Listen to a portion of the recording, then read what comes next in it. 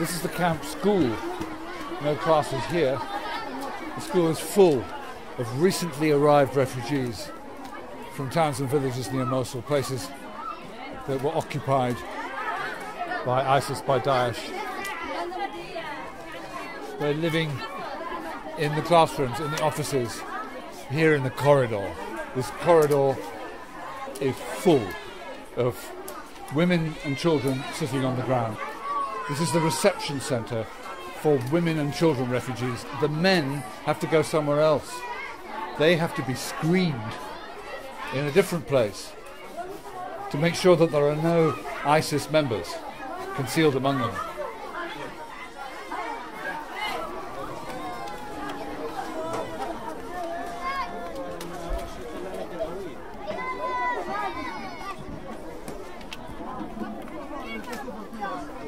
And here, stretching across the school courtyard, there is a queue of about 50 women standing in a line, each of them holding a plastic bowl, waiting to get to the head of the line here, where there are two huge cooking pots, one full of rice and the other full of chickpeas.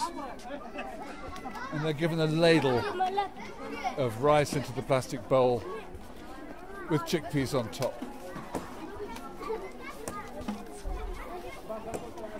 And gathered round one of the huge cooking pots that's already empty, 4 or 5 little boys are reaching down with their hands and scraping leftover rice from the bottom of the pan.